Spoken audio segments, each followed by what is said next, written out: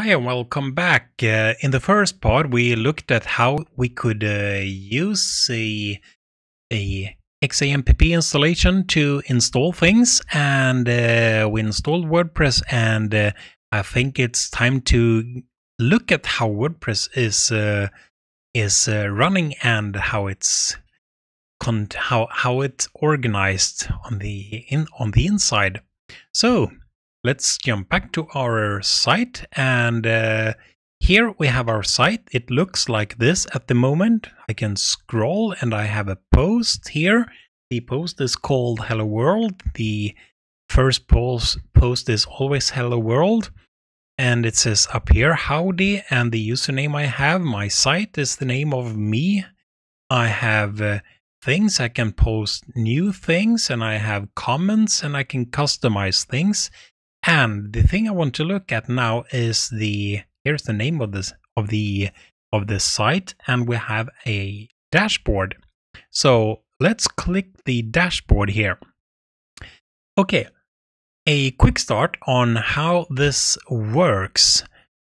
Within the dashboard, you have this dashboard here, and the dashboard contains everything that is in your site. As you can see here, you have all your posts listed here. You have all your media listed there. If you have different pages, you have those. All the comments, you have appearances, themes, and you can customize things. You have something called widgets. You can handle your menus and handle your editor and everything about that. Here you have all the installed plugins. We'll get back to that. All the users of your site and some tools you can use. You have also settings where you can set things like general settings and how to write things, how to read things, how discussions works, and so on. The first thing we can do is look at the appearance, because maybe, just maybe, the default template isn't exactly how you would like your site to look like. Let's say that we would like to use a template that looks like this instead. I just press activate on that one. I can even press live preview if I'd like that. And I have now activated the 2016 theme. All the themes is called 20, well, and that year. If I now go to my site, I used to have this one active, the 2017 theme. If I now have activated the 2016 theme and visit the site, I have, as you knew, not done anything, but my site is looking like this now. So themes is a good place to start. I can do a big bunch of things with different themes. There is a couple of themes installed to begin with. I can always press the add new button, and I'm presented with a big bunch of themes. There is like 100,000 different themes you can choose from. You have them categorized here as featured themes, popular, the latest ones, favorites, and so on. Let's say that, well, the three first here is already installed. Let's say that I really like, and it's time to just go crazy here. Let's say that I think that this theme looks nice. I can just press install on that theme. It takes about a half a minute to install a theme, and we can look how when it's finished installing the theme. God, this is taking forever. Should have taken like half a minute maximum, but it might be a big theme with lots of pictures and stuff. That's why it's taking so much time and taking my energy. Anyway, there it's done. I can press activate. I've now installed the theme called Mesmerize, and if I want to know how this looks like, I can just go to testing and visit site. So this is how my site looks like now. I have a complete different look on my page.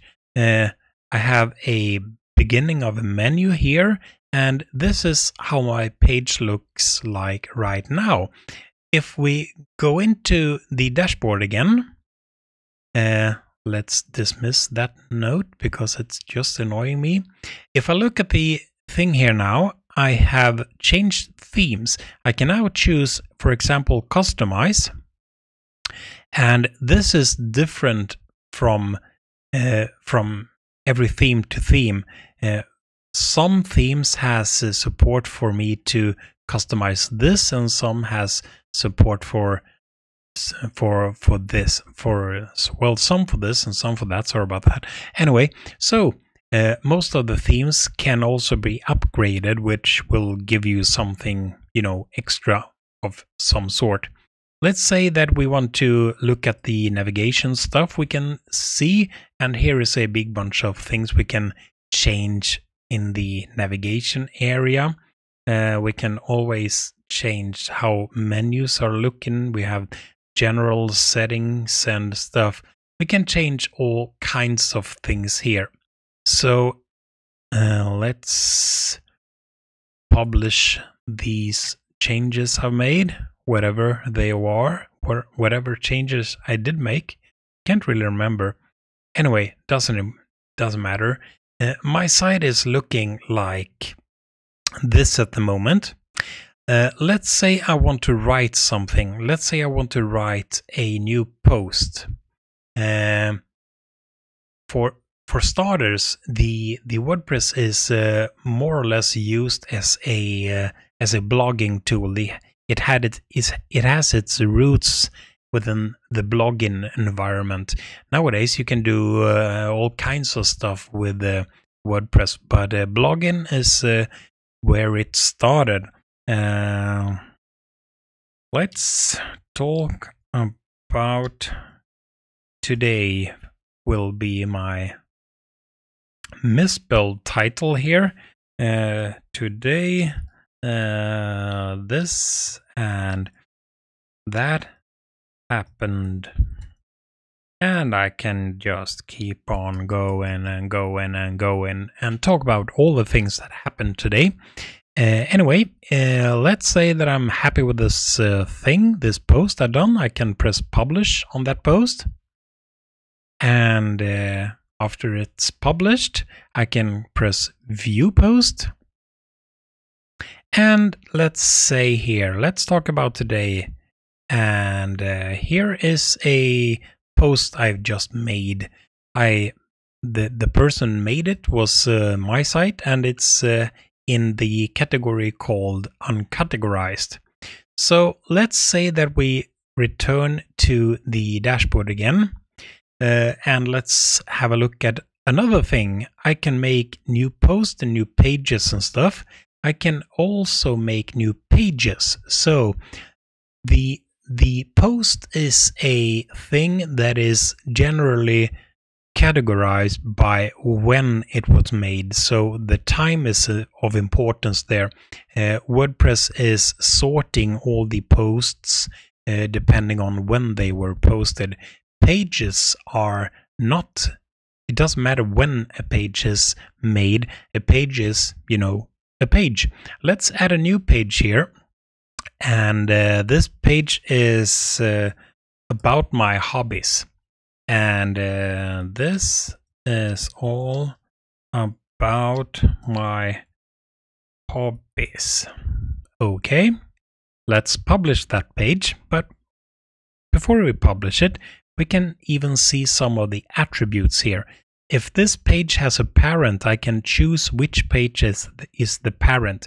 If I want to have it laid out in some manner, depending on the theme, of course, I can have a default template, a front page template, page with a sidebar on the left or on the right. This is up to the template, the theme I have chosen for my website. This theme called something on M, I would guess. This theme has support for these 4 different templates. It has also support for a featured image, which is an image I can choose and have displayed somewhere. Anyway, I have made a new page called Hobby, and this is all about my hobbies. So let's publish that one. And I can look at the page. And here's my page about my hobbies. What you can see here, if you're looking really careful, that we do have a sample page and we have our new page called Hobby. Let's return to the starting point of this site. I have now something called here. Here is my posts. I did it just a minute ago. The big square here is the featured image I was talking about. So if I would like to, I can have a post, and the post can have a featured image set, and this is where the featured image would appear. I have a new page here called Hobby, and without me doing anything, the page jumped up here. So I have the standard sample page looking like this. This is something that was in the WordPress when I got it, and I have my new page called Hobby. So this is all about my hobby. Let's add a new page, and I'm a big fan of ice hockey. So I'm a big fan of ice hockey. I'm spelling like crazy, I know that. Anyway, let's take the parent here. This page is having a parent, and the parent this page has is Hobby, because I have like Hobby and I have all my hobbies underneath that. So the parent of this ice hockey page is Hobby, and let's publish that. Let's add a new page. And the new page we're going to add, let's call that football. Football is kinda boring. And this is also a hobby of mine, so I press the hobby parent and publish this page. Now let's go back to the site. And we see over here that the hobby has 2 categories. We have football and we have ice hockey. If we press the ice hockey button, we'll have stuff about ice hockey. And if I press football instead, I'll have football kind of stuff there. So this is a testing point for what we can do. We can publish pages and we can publish posts. And the difference between pages and posts are mostly that pages will go up in the menu and can contain stuff, and post is something that is sorted by which date they are printed. We also have a big bunch of things within the plugins area. So if I press plugins, I have 2 plugins installed. Plugins is things that somehow adds functionality to the page. If themes adds looks, then we use plugins to add functionality. In the same manner as with themes, I can press add new, and here I have a big bunch of themes. We have like 100,000 different themes, about 100,000 different plugins. If I want to use like the WooCommerce plugin, which is a very good plugin, it's actually a web shop. It's a complete web shop with payment and everything, and it's delivered as a plugin. So imagine how big a thing a plugin can be. You have like Facebook plugins and you have comments plugins. You have everything you need as a plugin. If you would like like an image slider on top, there is a big bunch of image sliders we can insert. Let's say that we want to have like the master slider. If you want to have that plugin, we can just press the install now button. Well, let's press the install now button, and now we are installing the master slider responsive touch slider. Short name for a cool thing. I really hope. I've never seen that plugin before. There are, as I said, about 100,000 different plugins, so I haven't seen them all. I haven't seen a percentage of them. Anyway, we see that the master slider plugin here is have a bluish background, so that's why we know that this plugin is activated. It's running. If I press settings on this plugin, I guess that I would get some things concerning this plugin. Let's have advanced settings. I have a pro version if I would like that. There are lots of pro versions around here now. Let's say that this slider does everything I need and more. So if I press the master slider, there's some enormous pop-up there. Get away, get away. Anyway, this is my master slider. This plugins I was just installing, all the plugins has meaning, different kinds of meaning. This is the appearance widgets section of this particular theme I'm using now. I see here all the different kinds of widgets that are available, and I have here sidebar areas. A sidebar area, I have 1, 2, 3, 4, 5 sidebar areas. Sidebar areas are places on the website. Let's say boxes. It's boxes on the website, and on these boxes I can drag and drop and put something I would like to. Let's say that we have search, recent posts, and recent comments and stuff, and meta, which is login and log out and stuff. Let's say I want to have the meta on top before the search. I just drag and drop, and let's look at the website. We see now that the meta is on top before the search button. I can customize anything here.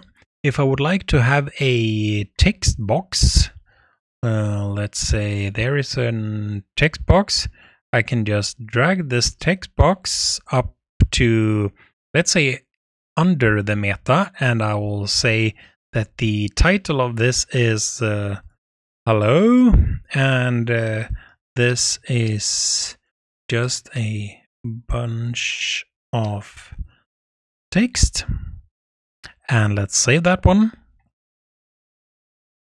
Saving, and now I can press to close that one, and let's return to the site. Under the meta, we'll have a new one called hello and a bunch of text there. So all these boxes, the meta box, the hello box, the search box, the recent post box, all of these are plugins. This plugins is something that will give you functionality of some sort.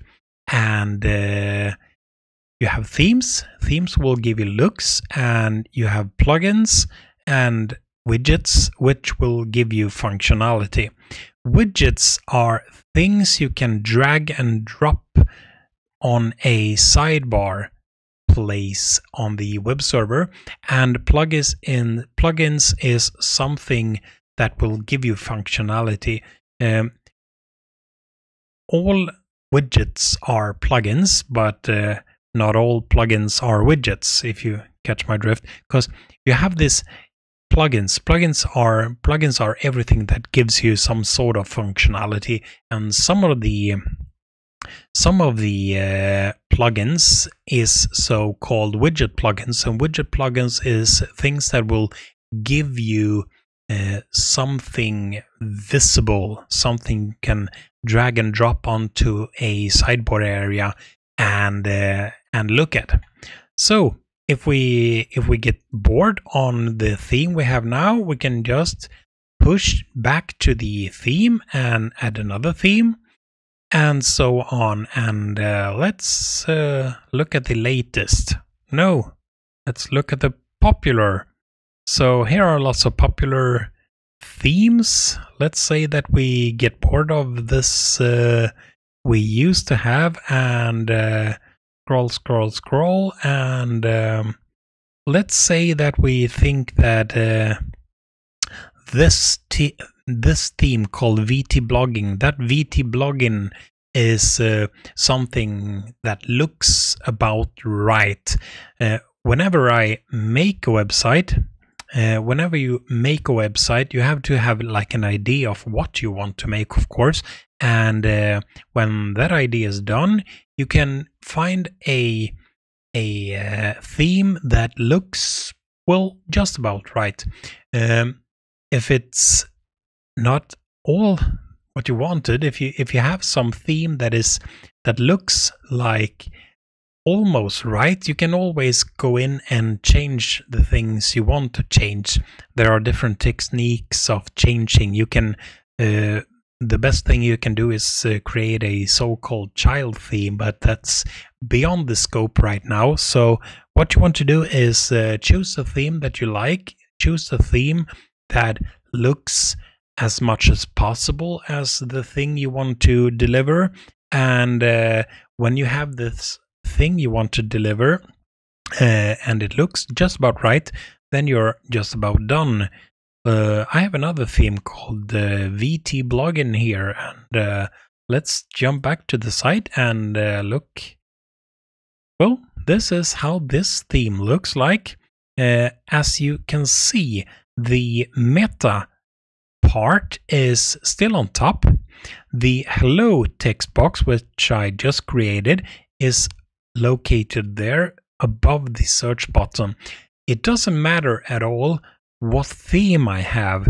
The theme is completely disconnected from how things looks like. So even if I change themes, I still have the order that I want to.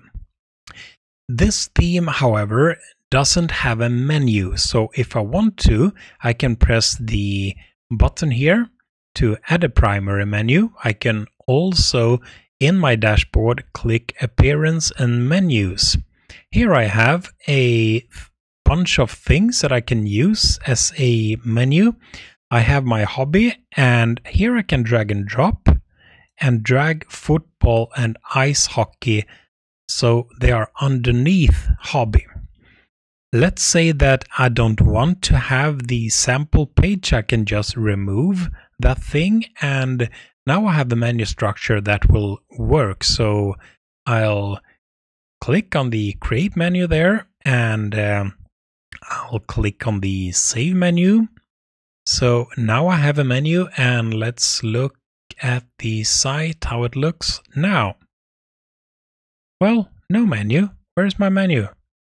Oh, I forgot to add it as a primary menu. As I said, different themes has different perspectives. They look at things differently. So best thing you can do is find a theme that you think works well, as good as could have been expected. Let's find a theme that you really like, that you can live with, and start digging.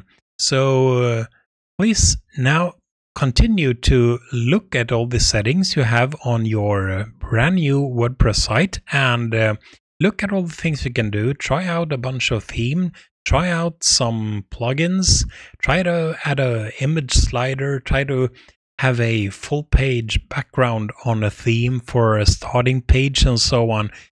Go explore, just go explore. It's really fun when you get the hang of it. So go on, work.